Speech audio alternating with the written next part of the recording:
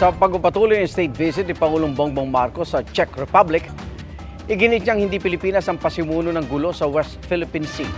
Tatlong kasunduan din ang pinirmahan kaugnay sa trade at investment. Mula sa Prague sa Czech Republic, Saksi Live si Rafi Tima. Rafi!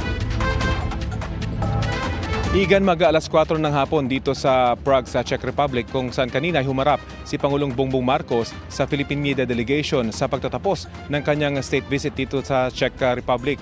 Tumatak daw sa Pangulo ang issue ng West Philippine Sea sa kanyang pakikipag-usap sa dalawang leader na kanyang nakaharap. Sa kanyang pagharap sa mga leader ng Germany at Czech Republic, laging napag-uusapan ng West Philippine Sea. Magandaan niyang marinig mula mismo sa mga naturang leader, hindi lang ang kanilang suporta, kundi pati kanilang saloobin sa issue.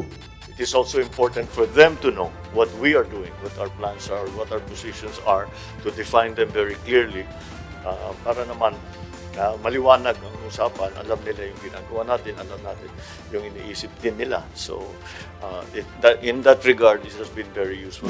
Ang paulit-ulit na paglabas ng issue ng South China Sea sa pagbisita ni Pangulong Marcos dito sa Central Europe, ikinairita ng China. Ayon sa tagapagsalita ng Foreign Ministry ng China, nanguudyok daw ang Pilipinas. Well, I don't know of any instance where the Philippines has instigated anything at any point, both verbally or militarily or diplomatically. We were busy. We are busy. We have been busy with running the country and making the best life for Filipinos. We did not begin all of these problems.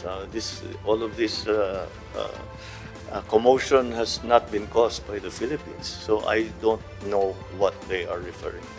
Kasama ng Pangulo dito sa Prague sina Senate President Mig Zubiri at House Speaker Martin Romualdez. Kaugnay sa panukalang charter change, aminado si Zubiri, mas mahaba ang proseso nila sa Senado. Si Romualdez naman sinabing hinihintay na lang nila ang Senado. What is more important than all of that for me is that it is practically the same resolution. And that for me is the key point in this process. We have arrived at a consensus.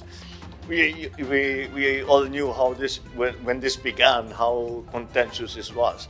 Well, we seem to be going down a common road now between the two houses of Congress. So that for me is the important thing. Sa isinagawang Philippines-Czech Business Forum, sinaksihan ni Pangulong Bongbong Marcos at Czech President Peter Pavel ang pagpirma sa tatlong kasunduan na magsusulong sa trade and investment sa pagitan ng dalawang bansa. These agreements are not just documents.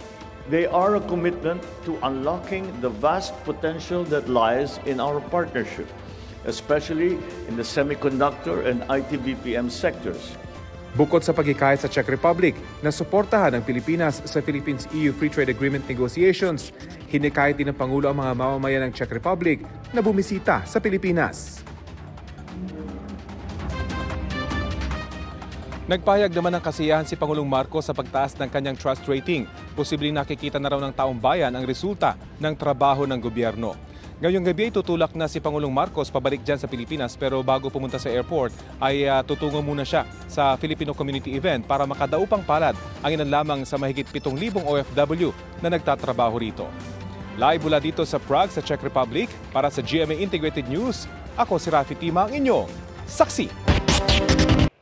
Mga kapuso, sama-sama tayong maging saksi.